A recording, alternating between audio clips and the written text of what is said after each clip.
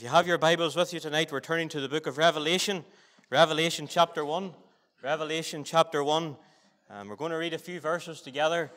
Thank you for making the effort to come out tonight. There's a creche at the back.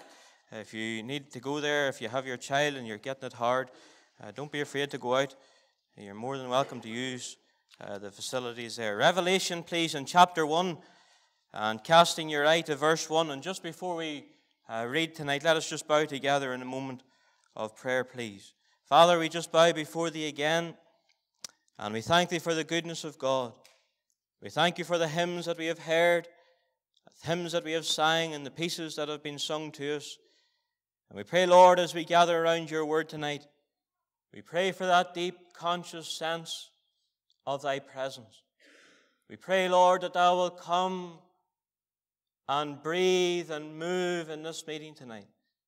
We pray, Lord, that Thou wilt do what Thou alone can do, that Thou wilt save and restore, that You will get all of the glory. And Father, I bow before Thee just now, and I ask for Thy help. Pray, Lord, for that endowment of divine power. Pray that the Spirit of the living God would take this vessel and fill it and use it. And Lord, that above all, that Thy Son would be exalted. We ask it in the Saviour's precious and worthy name. Amen.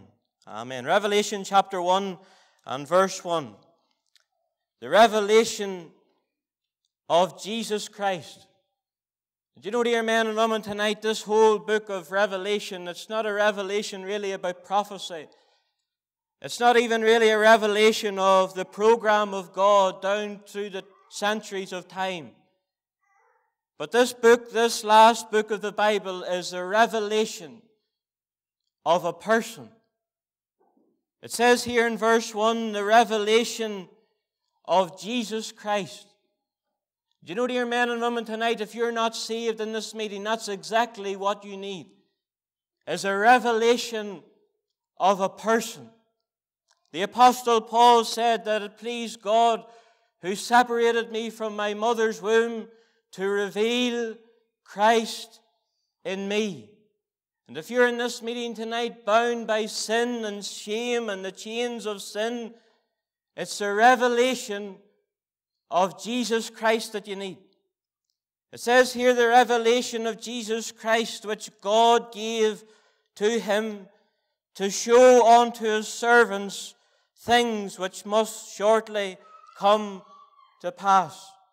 And you know, that's what we've been hearing over the last few Sunday nights, things that God is going to do in the days ahead, and they're going to come to pass very, very shortly. If you cast your eye down to verse number 8, it says, I am the Alpha and the Omega, the beginning and the end. You see, this message of the gospel tonight that I want to bring to you at the close of this meeting, the message of the gospel is about a man. And if you're ever going to get into heaven, if you're ever going to have your sins forgiven, if you're ever going to be born again by the Spirit of God, you need to have an encounter with a man. It's not money that God's interested in. It's not your morals that God's interested in. God tonight wants to bring you face to face with a man. And every single one of us in this meeting tonight, there's coming a day when we are going to actually see this man. Those of us that are saved, he may come back tonight, and before this night is out, we could see him face to face. Shall I behold him? And if you're in this meeting and you're not saved and you die in your sin and you're resurrected and you're brought before that great white throne, judgment seat, you'll see there upon that throne of majesty and purity and authority, there you will see this man. The man Christ Jesus. You remember what Paul said whenever he went down into Antioch. He said that through this man is preached unto you the forgiveness of sin. And if you're in this meeting or listening on the CD or internet, and no matter how much sin you have accumulated, no matter how much guilt you have, no matter what your past involves, I want to tell you, if you have an encounter with this man, he'll change your life. The risen, exalted Son of God, that through this man is preached unto you the forgiveness of sin. Paul could say that there's one God and one mediator between God and men, the man, Christ Jesus. That was the message that Paul preached in the day of Pentecost. That's the message that Philip preached whenever he went down into Samaria. He preached unto them Christ Jesus. That was the message that Paul went into Corinth, that city that was given over to idolatry. He said, I determined not to know anything among you save Jesus Christ and Him crucified. But it's not only the message of the gospel is to do with a man. I want you to get this tonight. The message of the gospel is to do with mercy. Mercy. You know, there's a man, and he's crying that very same word tonight, almost 2,000 years later. One word in his vocabulary is the word mercy. Mercy. You remember in Luke's Gospel, chapter 16, when the Lord Jesus told of Lazarus, that beggar who died, and whenever he died, the angels came and carried him into Abraham's bosom. And the Lord Jesus also talked about another man. He was a rich man. He was a religious man. He was a self-righteous man. And it says the rich man, he died. And you know, dear friends, tonight in this meeting, I was thinking about it just before I came out through the door. There's coming a day when you will die. Die. That was the epitaph that the Lord Jesus penned over the rich man's life. He died. You could die before this very night is out. This could be the last gospel meeting that you're ever in.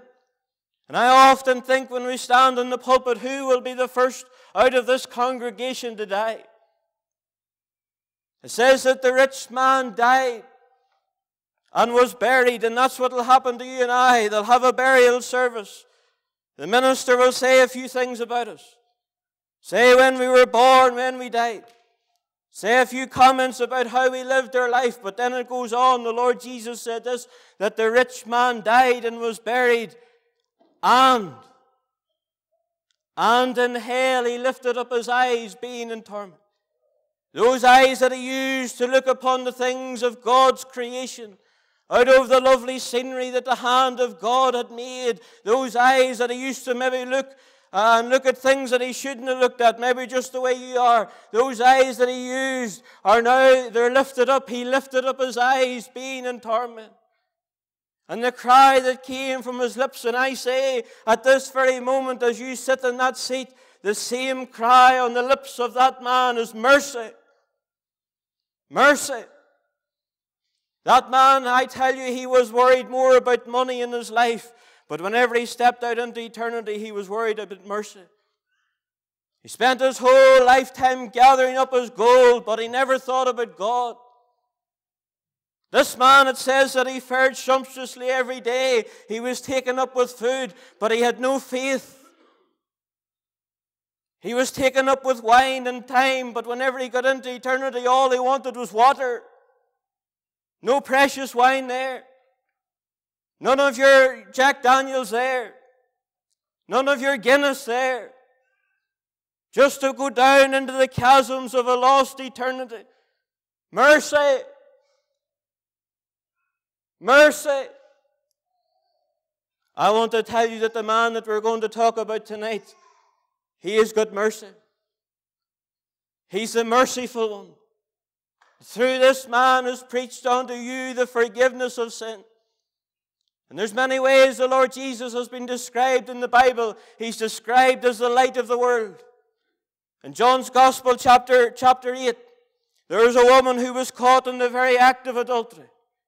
And the Pharisees brought this woman to the Lord, and they said, you know, the law commands that this woman should die. And the law didn't command that.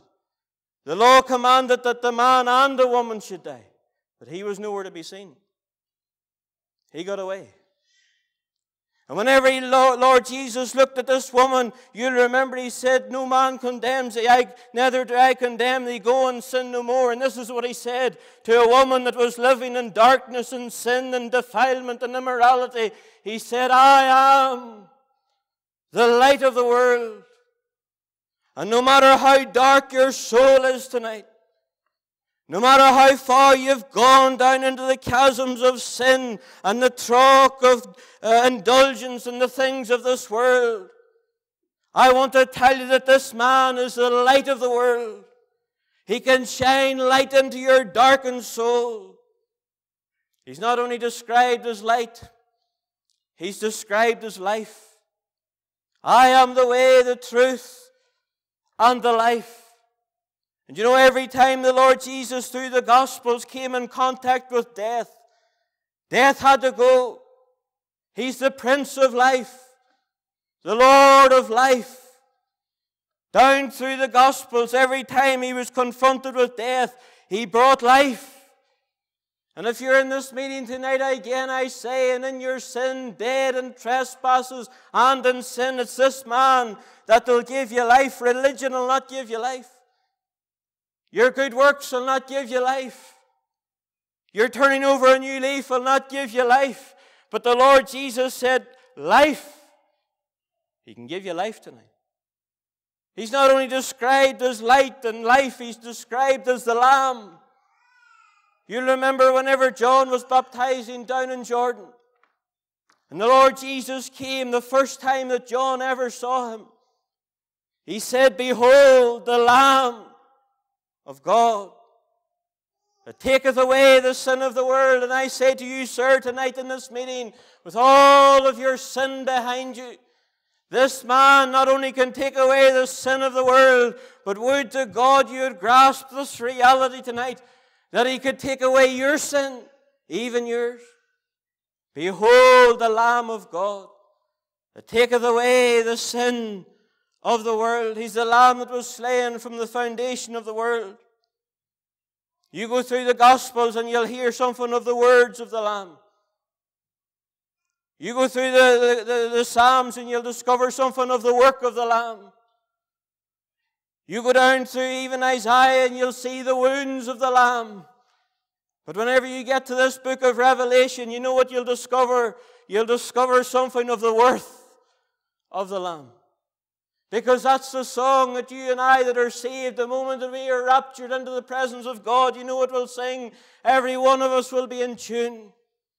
Every one of us will sing with all of our redeemed soul, worthy is the Lamb. Worthy is the Lamb that was slain and has redeemed us to God by thy blood.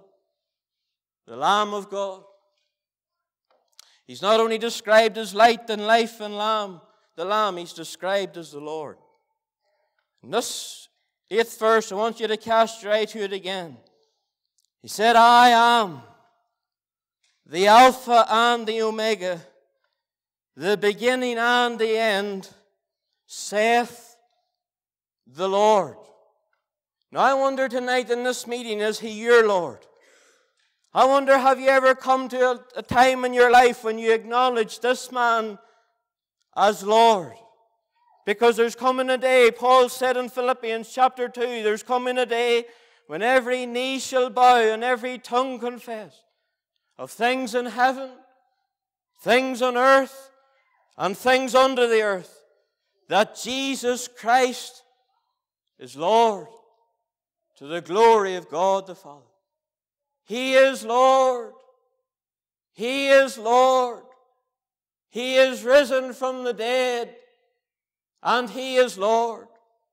Every knee shall bow, and every tongue confess that Jesus Christ is Lord. Now I want you to cast your eye to the middle of verse 8. It says there, I am the Alpha and the Omega, the beginning and the end, saith the Lord, which is and which was. Now I want you to think for a moment tonight some things that this man was. Just before we go on, I want you just to stop in your mind's eye. I want you just to pull the brake on your life tonight, and I want you to think with me some things that he was. Because I can tell you there's many things down through the Bible that tells us what the Lord Jesus was. There's a day, many days, 7 times in the New Testament that says this, he was moved with compassion over the multitude. It says that he was moved with compassion. And he saw the multitude scattered as sheep without a shepherd. And this man that we're talking about tonight, the Son of God, the Lamb and the life and the Lord, he was moved with compassion. Something in his heart moved towards humanity. And as he looked out over that multitude, he saw the weary and the wounded and the broken. He saw those that were burdened with sin, and even as he looks into this meeting tonight, I'm sure he's moved. He's moved. Of course, you remember whenever he looked out over Jerusalem, it says that he wept. He wept. The Son of God, tears coming down his eyes as he sobbed, as he looked out over Jerusalem and said, "Oh, as a hen gathereth her chickens under a wing, I would have gathered ye, but ye would not come unto me." And he wept. I wonder, does he weep over you? He was moved over the multitude, and then, of course, he was moved over a man. Maybe there's a man here tonight. Whenever Bartimaeus the beggar was begging at the side of the Jericho road, the highway, it says that the Lord, when he saw him, was moved with compassion. It says when he saw the leper, that man that was coming degraded with sin and defiled, his body was rotten, a picture of sin. It says the Lord was moved with compassion. This is him now. This is the one that you're going to see someday. It says concerning not only the multitude and not only concerning a man, but there was a mother. I wonder, is there a mother here? And there was a mother, and it says that she was a widow. And all she had was one boy. She was a widow in the city of Nain. And whenever the Lord Jesus was coming into the city, they were coming out. They were going out with the funeral. He had just died that day. And as the Lord, it says, looked upon her, he was moved with compassion. I tell you, dear friends, this man knows all about compassion. He was moved. But I want you to come with me for a moment now. And I want you to think about this. Because the prophet Isaiah says he was despised and rejected of men. I wonder, do you tonight down in your soul despise this man? That word despise, it means to hold with contempt. You know, every step that the Lord Jesus took down here, those 33 and a half blessed years, those sinless, spotless years, the contempt of men was poured upon him. He could say, reproach hath broken my heart. Is that any but wonder he's described as the man of sorrows? He was despised and rejected of men. And you know, dear friend, tonight, sinner in this meeting, the reason why you're still not saved, the reason that you're still on your way to a lost eternity, the reason why the Scripture says that hell from beneath is moving to meet thee at thy coming, the reason for it all is this, that you've not only despised this man, but hitherto you've rejected him. The Bible says that he came unto his own, and his own received him not. But to as many as received him, to them gave he power to be called the sons of God. He was despised. He was moved. The Bible says that he was afflicted. To have that affliction, that word means to be mishandled. I wonder, did anybody ever treat you roughly? Well, I want to tell you, dear men, the Lord Jesus Christ, the Lamb of God, the Lord of glory, I tell you, he knew all about being mishandled. You remember whenever he was out in the Garden of Gethsemane, and there he went a little further, and he got down and he cried, Father, if it be possible, take this cup away. Nevertheless, not my will, but thine be done. And as he was praying, Judas was coming with the lamps and the lanterns and the swords. And whenever Judas came to the light of the world and the Lamb of God, he kissed him. And then it says they bound him. They bound him. Whenever they took him into Pilate's judgment hall, they afflicted him. The Bible tells us that they smote him on the face. The Bible says that they plucked the very hairs from his cheeks. The Word of God says that Pilate scourged him. I tell you, this man knows all about affliction. This man knows all about the mistreatment and the mishandling of men. I was thinking this morning of what Amalek said to Abraham. This is what he said. Thou hast done things unto me that ought not to be done. Thou hast done things to me that ought not to have been done. And here God manifest in the flesh was the derision of men, standing there, defenseless as it were, wouldn't raise his hand. The Bible says when he was reviled, he reviled not again. When he was threatened, he suffered not. And you can see the Lamb of God standing before Pilate and all of these soldiers, rough, coarse, ignorant, arrogant men. He was afflicted. But not only was he afflicted, and not only was he despised, I tell you, dear men and women, tonight the Bible says that he was wounded. He was wounded for our transgressions. He was bruised for our iniquities. Think of all the sin in your life tonight. Think of every lie that you've ever told. Think of every bit of lust, envy, and bitterness and unforgiveness that has went through your mind from the day you were born till now. Multiply it 1,000,000 times over and put it between every one of us tonight. Put all the sin of the world together. And there on the cross of Calvary, he was wounded for our transgressions and he was bruised. That word bruised is the word to crush. Did you ever see a snail on the footpad? Did you ever see somebody stand on it?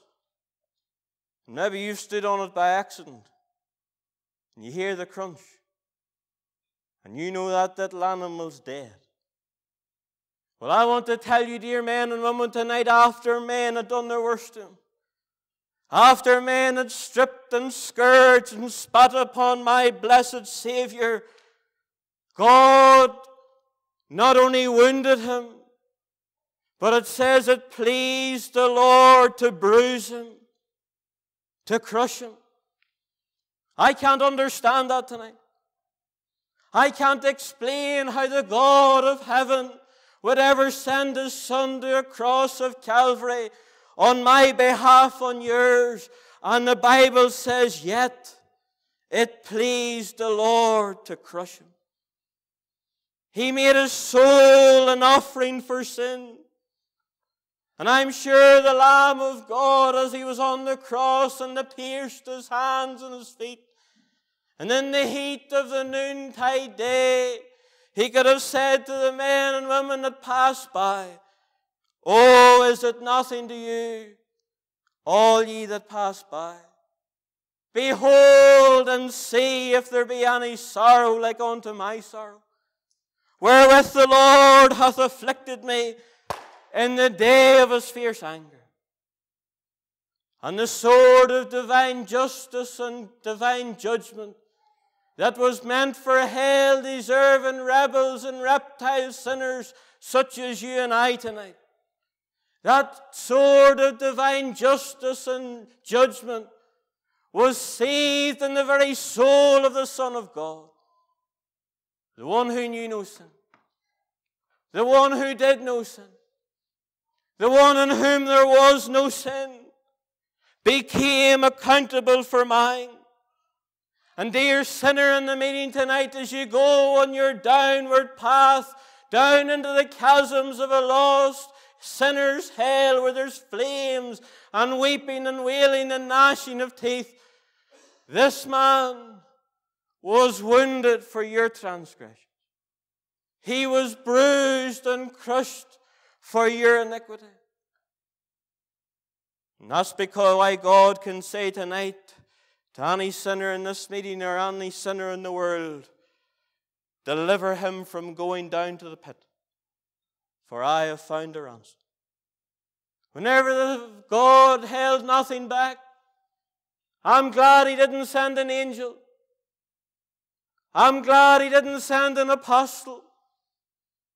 But he sent the very darling of his bosom, the one who brought to his soul daily delight, the one who basked in the worship of those angelic beings, came down into this world and they wrapped him in rags, lived in Nazareth for 30 years, stepped out into his ministry, and there on the cross of Calvary made a way back to God from the dark paths of sin.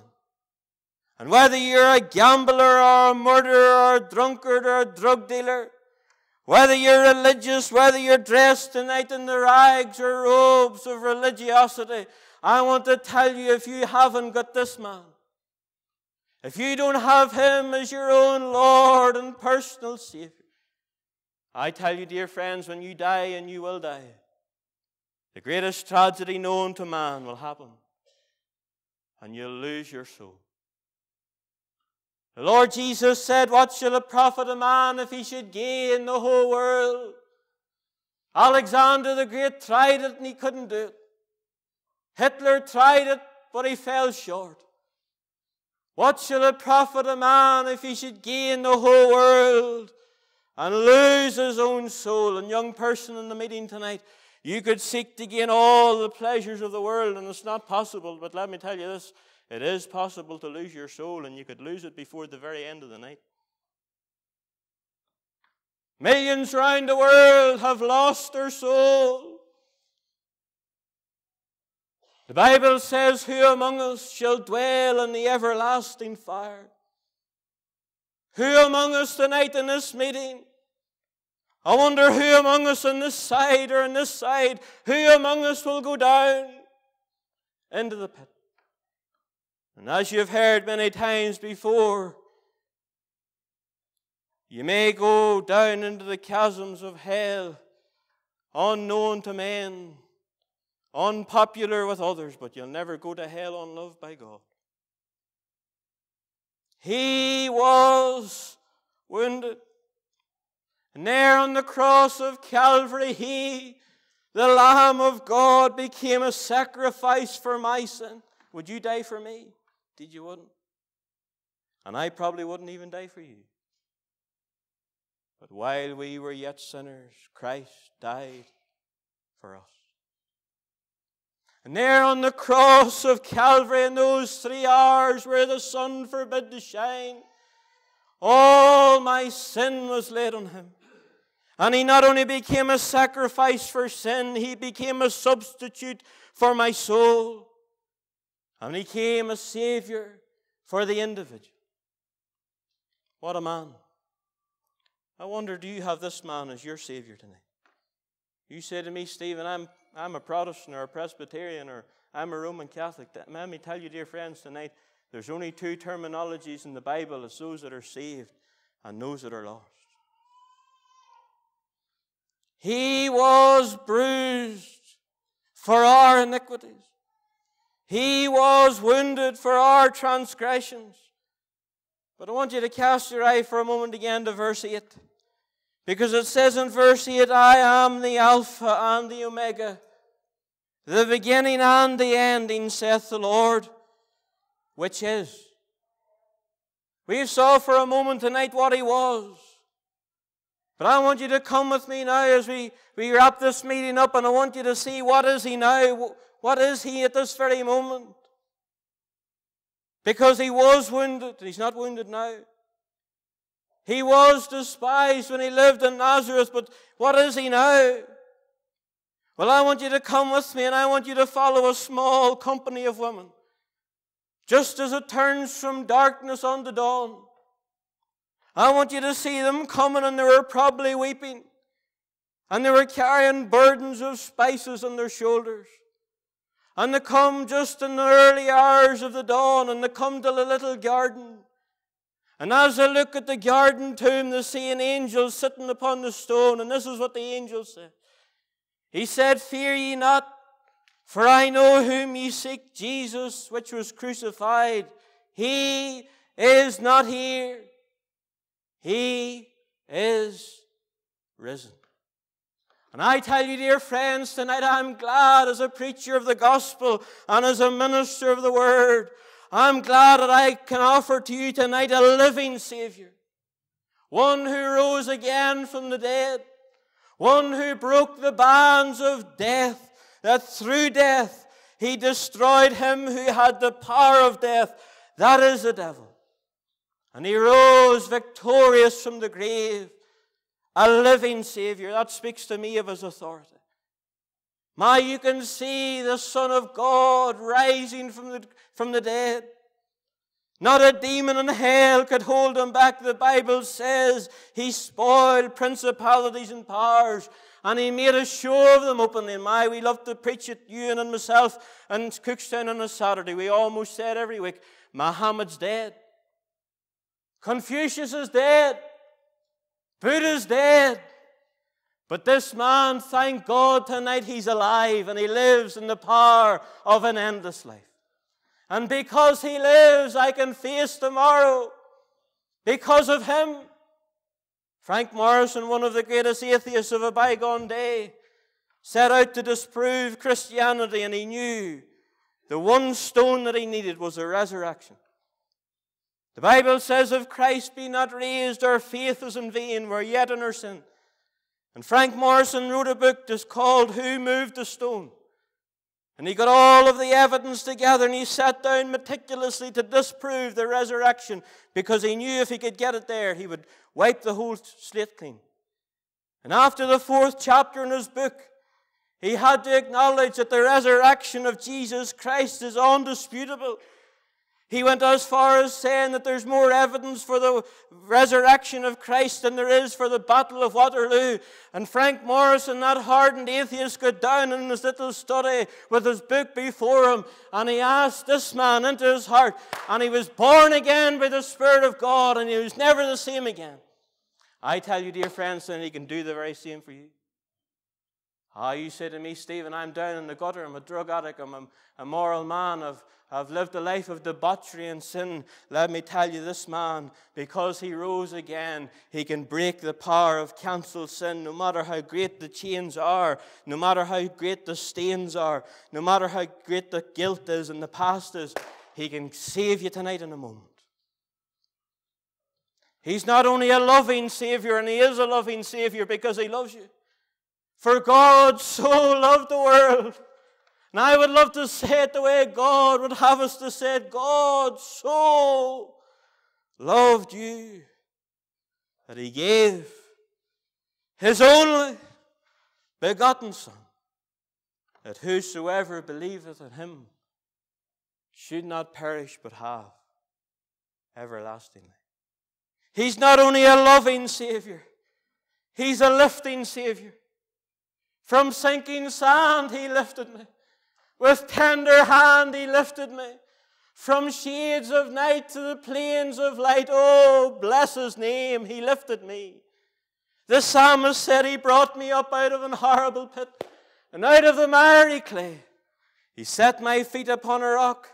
He established my goings. He put a new song in my mouth, even praise unto our God. But he's not only a loving Savior, and he's not only a lifting Savior.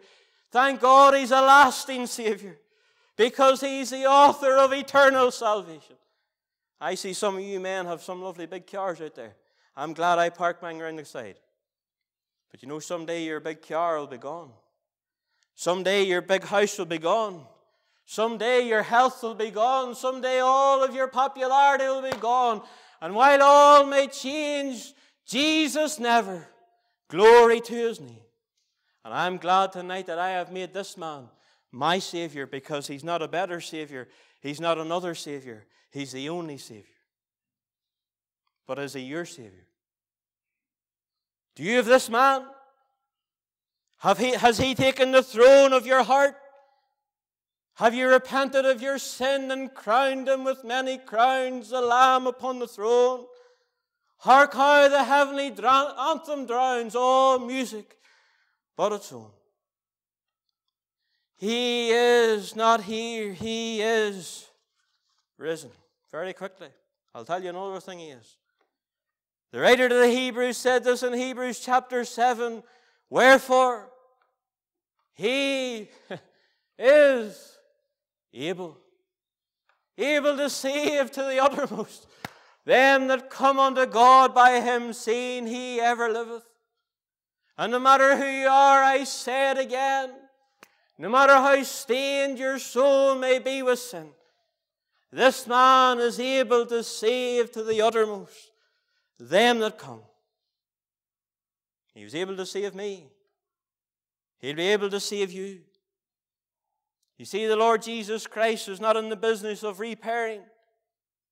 The Lord Jesus Christ is not in the business of refurbishing your life or turning over a new life. God doesn't want to refurbish your life like some of you men have a Massey 35 and you'll repaint her and you'll restore, but it's still the tractor, it's still the old thing. The Lord Jesus wants to replace, he wants to give you something new. If any man be a Christian, he is a new creature. Old things pass away and all things become new. The resurrection of Christ speaks to me of his authority. This verse in Hebrews 7 speaks to me of his sufficiency. I tell you, whatever your need is tonight, whether you need to be restored, he's able to do it. And there's men, clergymen and ministers down through the centuries of time, and even tonight across the world, they would be willing to save. Muhammad, if he was real, would be willing to save. But he's not able to save. But this man, wherefore he is able to save to the uttermost them that come unto God by him. He's able to make you a new man. He's able to make you a new woman. On the very seat where you sit tonight with the sword of divine justice and judgment resting upon your soul at this very moment, you could die before we close with the very last hymn. But if you were to say, Lord, I want this man to be my Savior. Lord, I want you to take my sin and my guilt and my past. I want you to save my soul. You know what would happen if you prayed a prayer like that on the very seat where you sit? He would save you like that. You know why? Wherefore he is able to save. But you know, there's not only the authority of this man, and there's not only the sufficiency of this man. The song of Solomon, whenever the bride looked upon her beloved, you know what she said? He is altogether lovely. I tell you, dear men and women, tonight, whenever you have an encounter with him, he'll become the fairest of 10,000 to your soul. I wonder tonight, saint, in this meeting, is he lovely to you? He is altogether lovely. And Peter the apostle, he said, he is precious. That speaks to me of his beauty. The beauty of this man. I tell you, dear friends, tonight, if you're saved, he ought to be precious. To think that there on the cross of Calvary, he died for you and me. Wherefore there he is precious. I want you to cast your eye to come away to the very end of the book of Revelation. And we're coming to chapter 17 and verse 14. Revelation chapter 17.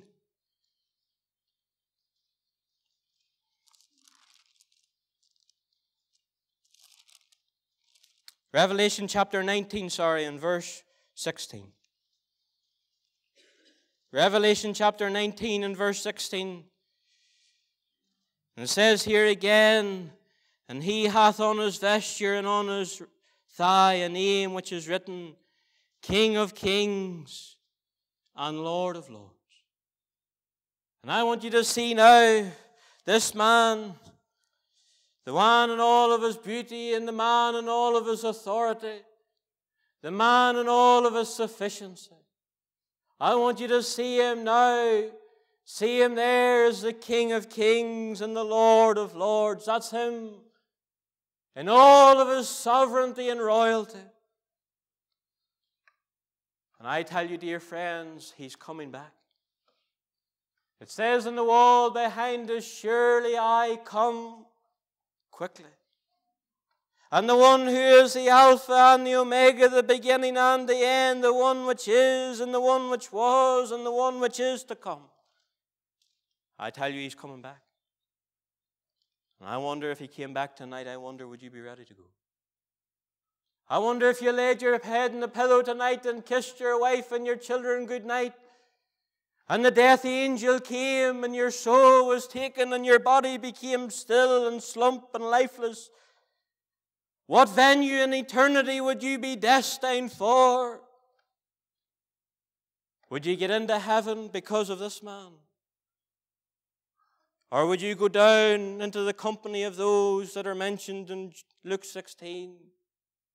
The man that was taken with his money and gold and food and raiment. And you would join that band of lost souls, and you would cry, mercy, mercy. But mercy is gone forever. You know, whenever Abraham sent a servant to get a wife for his son Isaac, and the servant came to Rebekah, and he found her. Rebekah's family said to her this question, and with this I finish. Wilt thou go with this man? And Rebekah, you know what she could say? I will go. And you know, dear friends, in the meeting tonight, don't leave this hall without this man as your own and personal Savior. Saul, the king of Israel, he said, I have played the fool. And some of you young people along this side tonight, you're playing the fool with God. And even as I'm preaching tonight, I'm looking into your eyes, and there's coming a day when this man that we've been talking about, you're going to see him. And if he goes down to the list of names in the Lamb's Book of Life and your name's not there, let me tell you, the Bible says, whosoever was not found written in the Lamb's Book of Life was cast into the lake of fire. Wilt thou go with this man? Would to God you would say in the very seat tonight, I will go. We'd love to help you tonight. We'd love to see this matter of your soul's salvation sorted out.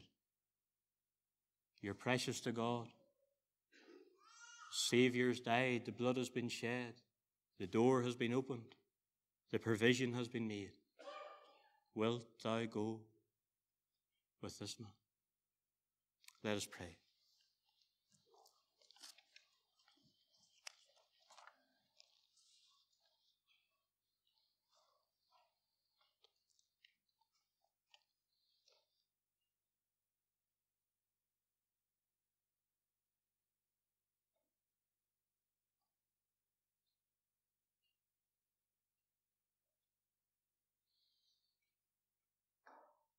Father, as we still our hearts at the end of another day, Lord, it challenges our very soul to think that there may be those in this very meeting tonight heading out to eternity unprepared to meet God. Those, Lord, tonight still under the condemnation and the wrath of the Almighty. Whenever the provision has been made, whenever the lamb that was slain, whenever this man was wounded and bruised for their iniquities. And we pray for young men and women in this meeting tonight that are playing the fool with God. We pray tonight that thou wilt save. We pray, Lord, even for a young lady tonight, like Rebekah of a bygone day, when the question was put to her soul, wilt thou go with this man? Without any hesitation in her heart, she said, I will go. We pray, Lord, that will be the cry of many in this meeting tonight. And for many up and down the length and breadth of our land, we think of parents in this meeting that have sons and daughters that are wayward. We pray, Lord, that thou wilt draw them to thy Son. And Father, that he, the man of thy right hand, will get all of the glory. Lord, we're glad that we're saved. Those of us that are children of God, we're glad that we ever had an encounter with this man. We're glad that he ever was moved with compassion as he looked upon us in our sin and iniquity. We're glad, Lord, that he was wounded on our behalf. We're glad, Lord, that he is risen from the dead. We're glad that he is able to save to the uttermost.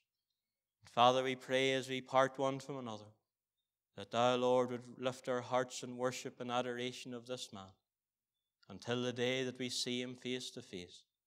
Lord, we ask it in the Saviour's precious and worthy name. Amen.